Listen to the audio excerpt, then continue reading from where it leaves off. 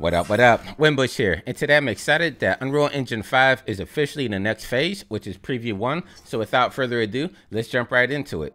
So shout out to Feeding Wolves. As soon as I woke up this morning, I got a message on Discord saying that the next iteration of Unreal 5 is on. So I immediately set up the camera and jumped up on here because I wanted to go over this live with you guys. And so whenever you open up the Epic Games launcher, you'll see this right here, front and center. It says Unreal Engine 5 is now available on preview. And if you click on it, it will actually take you to a web browser, which goes through all the different updates and everything. But before we do that, let me show you how to actually get the preview for Unreal Engine 5, because it's not the same way that we had the early access before. And so if I come over here to library, you'll see that we still have early access number 2 here. If I click on the arrow, it doesn't give us any other options to like upgrade it or anything. And that's because we have to come right here where it says engine versions, push plus right there. And then right here, you'll see it will say a different version for version 4.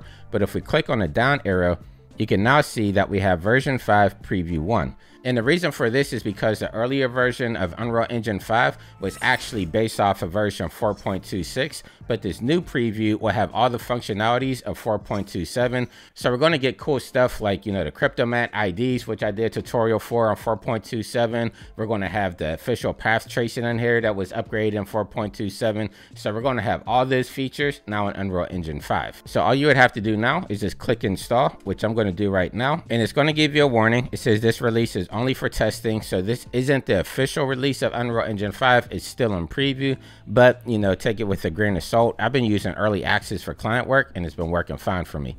So again, whenever you click at the beginning at the Epic Games launcher, it takes you to a website, which is this right here. So it's just giving you all the updates and everything in Unreal Engine 5 preview. It's talking about how the Matrix Awaken was actually built with this version of Unreal Engine 5. So if you keep scrolling down, and actually Fortnite is built in Unreal Engine 5 as well, which is really cool. So these notes down here are basically going over the improvements, which in rendering with nanite and everything. And I'm not going to read this all to you because you guys could click the link and kind of go through everything yourselves. But let's see if there's anything that really pops out to me down here.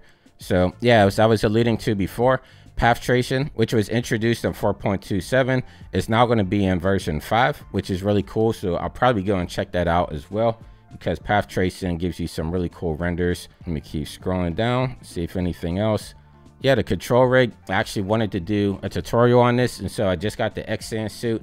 And it's cool because you could do the animations, bring them over to Unreal Engine, and then if there's any type of mess-ups or anything, we could use the control rig to actually fix it and clean up everything inside of Unreal Engine. So look for that coming soon as well. Yeah, so basically that looks like that's it there. So I just wanted to give you guys a heads up. Unreal Engine 5 Preview 1 is officially out, which is really dope. And so I would say go and download it now because it's going to be a hefty download and it's going to take a bit. But also make sure you subscribe to this channel if you're new, because for here on out, I'm going to be using this version of Unreal Engine 5 for all my tutorials. And so if you found this helpful, again, leave me a big thumbs up. It helps out with the algorithm. Leave me a comment down below of some of the stuff that you might want to see me cover in this new version of Unreal Engine 5. Like I'm automatically going to go to the control rig and the path tracing in there, and maybe I'll do another tutorial on how to do the ID mats like I did in 4.27. But again, leave me a comment down below. Let me know what you guys want covered. And until next time, stay fresh, keep creating, and I'll catch you guys in the next video. I'll see you soon. Take care. What up, what up? Winbush here.